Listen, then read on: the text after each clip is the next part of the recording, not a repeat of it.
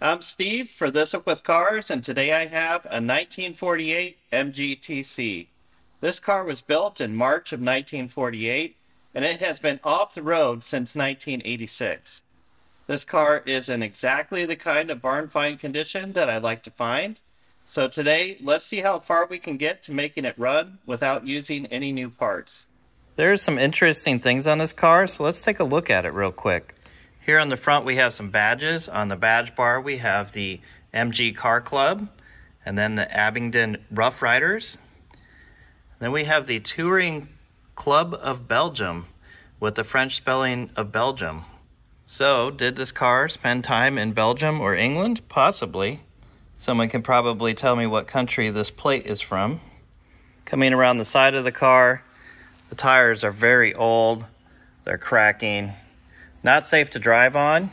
In fact, this is an old Sears Allstate tire. These might even have been ordered out of the catalog.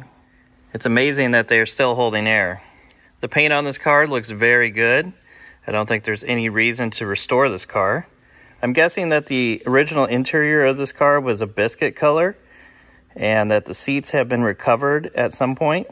The convertible top looks more original, but I think it might have been replaced at some point as well. Moving around the rear of the car, unfortunately, there are some non-standard lights that have been added here and here.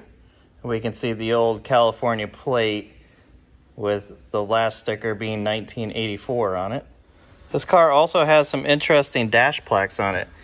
Here is one, the Concours d'Elegance of Lafayette, 1978. And then we have a Goff West badge from 1976. An Antique Classic Car Show badge from 1974.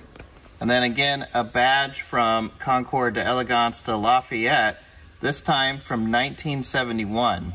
Which means that the owner of this car in the 70s was really into cars, because I don't think Concours events like that were very popular here at that time.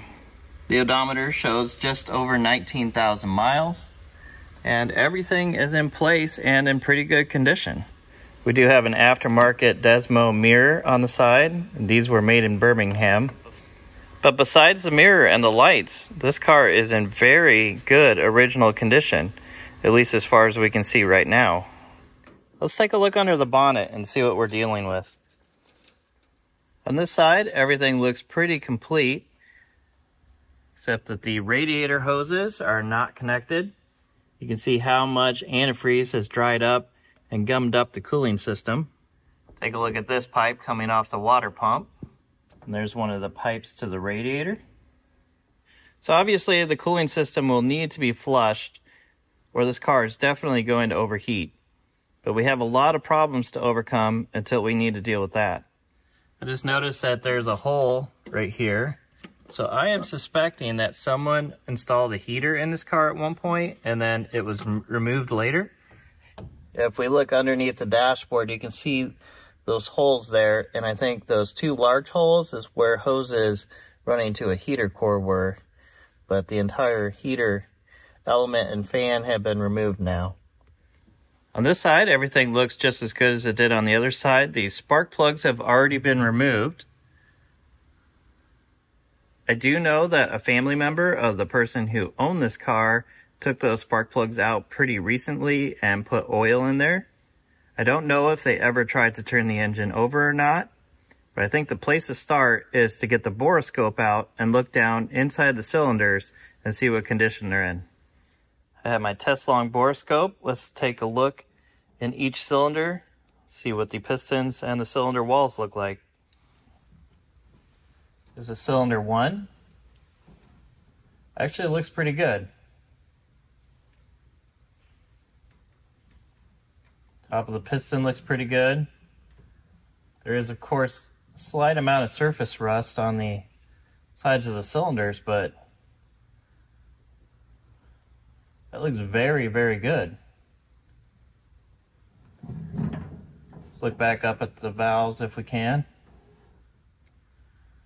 There's a view of the valve. Let's go to the next one. This is cylinder number 2.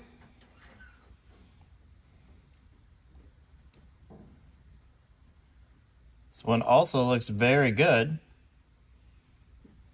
Let's go to the next one. Cylinder number 3. So if the engine is stuck, this one is probably the one that's stuck because it's holding this oil in here.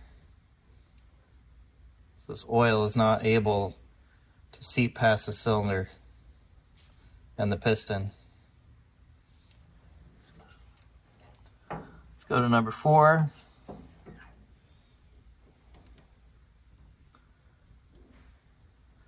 This one also looks pretty good.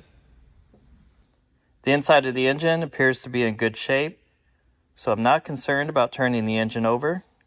Next thing to do is to put the car in gear, push it back and forth and see if the engine turns. I'll leave the spark plugs out for now, just to make the engine easier to turn while I try to push it, and for trying to get the starter to work. I'm going to put the car into gear, then rock it back and forth, seeing if we can get the engine to turn over.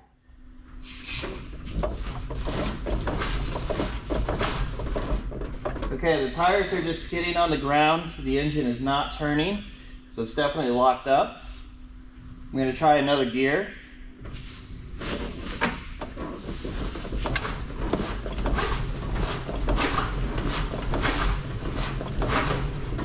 The tires are still just skidding on the ground.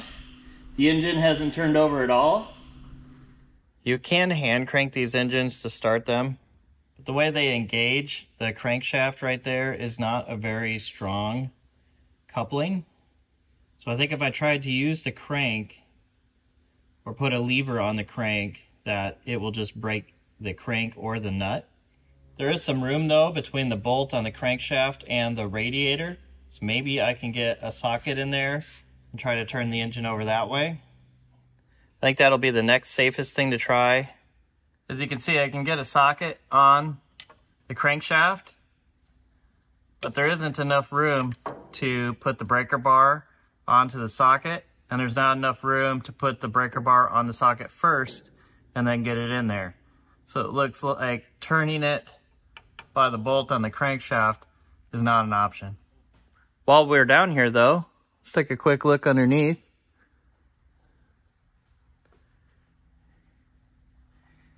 Luckily, this car leaked oil, ended up preserving everything. The wooden floors look in very good shape.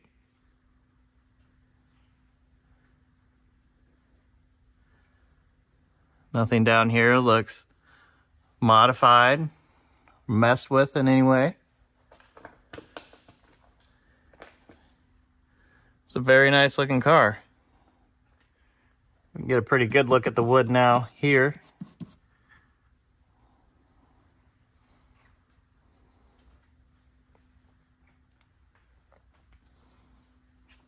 I think that I need to double check that the generator and the water pump are turning freely, because if both of them are frozen up as well as the engine, it's going to be extra hard to get the engine to turn over. So I can easily move the water pump so it's not adding any extra stress. Same with the generator. Generator turns freely. So the only thing keeping this engine from turning over is the engine itself. But these are always good items to check. I have seen both of these items frozen up on cars before, and it wasn't even the engine that was stuck, it was the generator or the water pump. Well, I did my best. I brought the car outside. I thought maybe the higher traction of the parking lot might break it loose, but I just kept bumping it a little bit at a time, skidding it along, and the tires just kept skidding. The engine has not broken loose.